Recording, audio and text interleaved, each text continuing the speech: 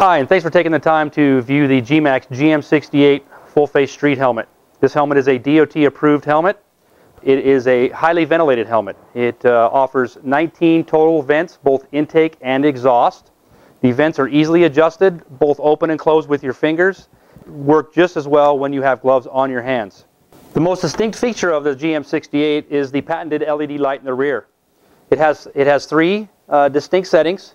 It has a steady on, a slower flash, and a rapid flash.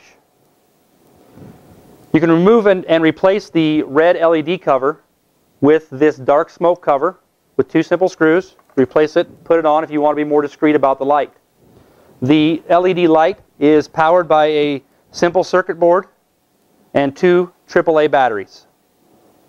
The shield is a toolless removal, comes off easily. On the inside there is a full GMAX interior. The cheek pads are easily removed, as is the full interior. The cheek pads offer speaker pockets.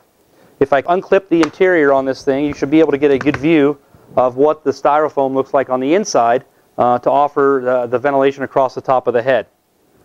The GMAX GM68 is part of the Platinum series for GMAX, which means it includes a tinted shield to replace the clear one with if you choose to. That shield comes in a fleece bag. The helmet also comes with a fleece bag as well for when you're storing it up. The helmet is offered in 3 solid colors and 6 of what we call our Max or Odyssey graphic, and of course the Wizard graphic that I showed you before. Thanks for taking the time to view the GMAX GM68.